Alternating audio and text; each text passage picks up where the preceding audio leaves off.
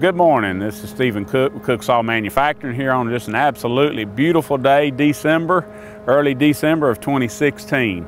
Wanted to show you about our cant hook, our all-metal cant hook, unbreakable cant hook. And really, that's the claim to fame of this cant hook. We started making these because I had a customer many years ago said, man, I get tired of these wood cant hooks. The handle breaks out of them, and you know, you're back here laying on the ground, you're pulling on this thing, you climb up on the side, and you're pulling, and that handle breaks, it throws you on the ground. So he said, can you build me something that won't break? And we said, well, I think we can.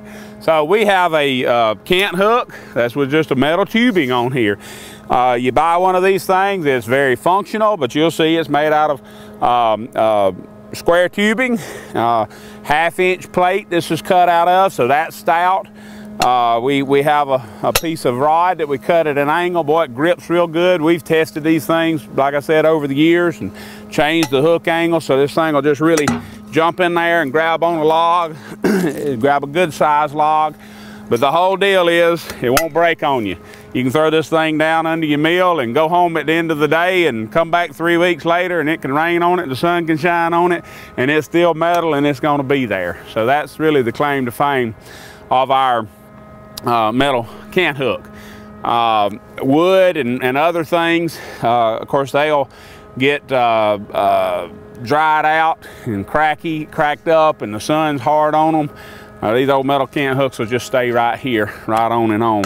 I'm going to do something we don't normally do. If you'll mention that you saw the cant hook on a YouTube video, we will sell you this cant hook for $49.95 for the next 6 months. So from December till May of 2017, we'll sell you this cant hook for $49.95 if you'll mention that you saw it on YouTube and like us there.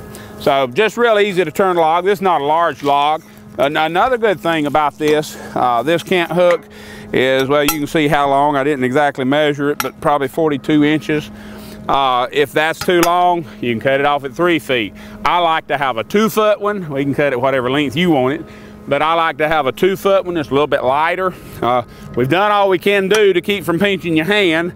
Some of the cant hooks will pinch your hands if you put it down there and pinch the fire out of you.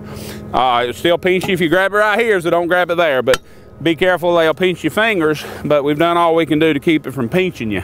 Been pinched with them a time or two.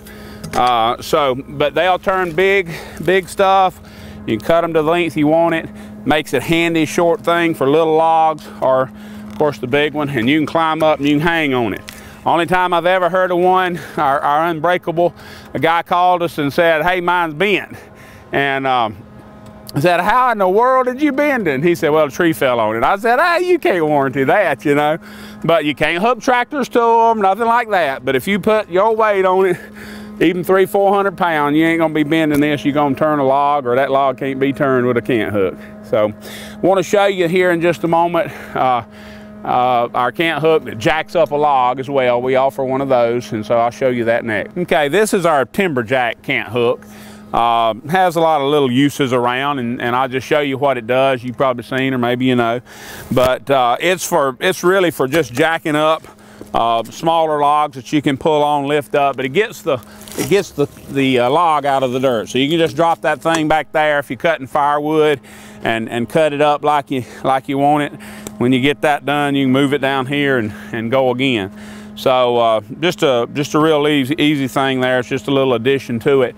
On this one, if you mention that you saw it on YouTube, again, in the next 6 months from December 2016, we'll sell this one to you for $59.95. So might be something worth doing. But you can see it jack it up off the ground real nicely there. Keep that saw out of the dirt. I'm gonna tell you, that's worth it if you're sawing up firewood or sawing even logs on the ground.